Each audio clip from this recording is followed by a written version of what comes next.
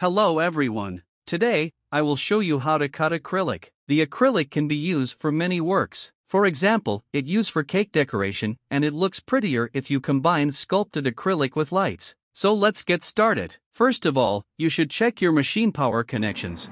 Then, open LaserGRBL, and open or drag one picture in the LaserGRBL. The set is, center line, speed 110 mm per minute, power 100%, picture size 27, 1 pass. Scan the cut area, and start cut.